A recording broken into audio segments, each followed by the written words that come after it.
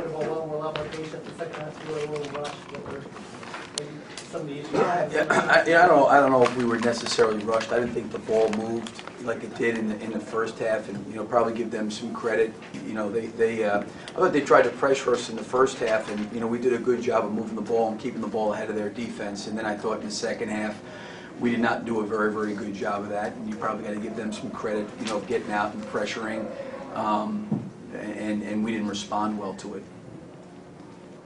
Was there anything maybe more that you guys could have done on Sullivan, or was it just a case of him getting some touchdowns? One of the things defensively, against him, he had a very, very good game. He made some big shots for him, but, the shots he would get was taking was long pull-up 2-point jump shots, and that's better than a lot of threes. He made a few, but he wasn't necessarily all the problem. I think there was a stretch there where they maybe scored 9 straight times down the floor, and then we certainly fouled too much to start the second half, putting them in the bonus. But he played well, and I thought Alexander played well in the second half. What did you do to open? What did you do well to open them 18-point lead? Well, I think again, I don't want to comment on Bill's team. I'm sure Bill wasn't too happy with his team's performance in the first half.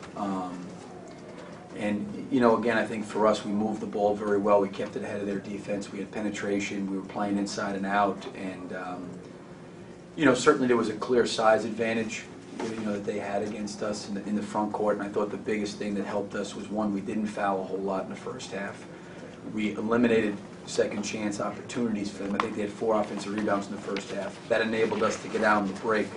The game was very, very fast in the first half, and the game got slowed in the second half. But I thought we played well in the first half, in terms of, again, I don't know if Bill maybe feels his team did not play great in the first half.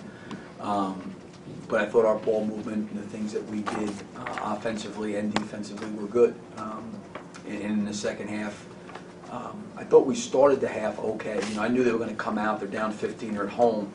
I knew they were going to come out and at least really try to turn up the heat. We responded pretty well there. Then we had a stretch there, I think, in the middle of the half there where I think they went on a 17-0 run or whatever it was and basically took the lead. And, we had our opportunities, we had our chances. We had some shots. I thought Horford had 2 or 3 wide-open threes there in the first half. He didn't make any of them. Dorian had a couple drives in there. He couldn't finish. Casey Hill got to the rim. He couldn't finish. Frazier had an open 3. He missed, coupled with the fact that we had some turnovers and some empty possessions, just the way we ran offense. And they were certainly more efficient in the second half. Really, what about the atmosphere? What kind of effect do you think that had, just this crowd? No, I don't think so. Our guys have played in really good environments before. Wisconsin last year was great. Kentucky's great. This place is great. So they've been in those places before. I don't think so. I think if it was anything, we would have seen it earlier in the game. But I don't think our guys were affected by that. Did you get any positive out of seeing maybe Chris Walker and Devin Robinson? Yeah, no, there were some things. I mean, obviously we spent a lot of time coming out of the Bahamas, working on some things, and it's been hard the last week just because we've had limited numbers in practice, and the balance between, trying to work and have physical contact and competing against each other, and also the balance of, trying to make sure that we, don't come in here totally depleted physically.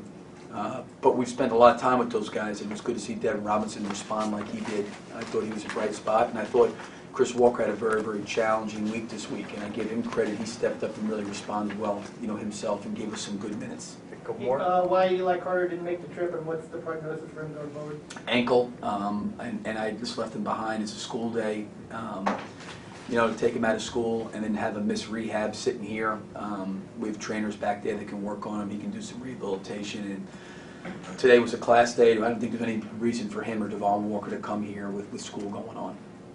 Billy, you mentioned the types of shots Sheldon was hitting. How does that change the dynamic trying to defend Kansas when he is able to connect? Because he came in off a poor. Yeah, I think he's probably a lot like most young players. I thought he would come off and play well tonight because I think he was 0 for 10 his last game. He hadn't shot the ball well.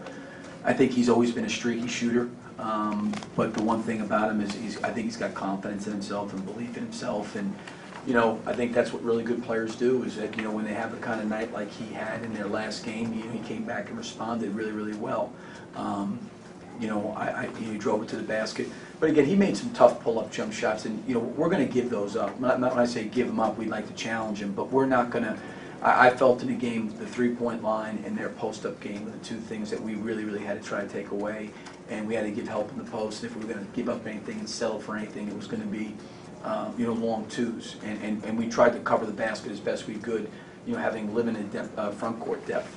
All right, thanks, Coach. Thank you.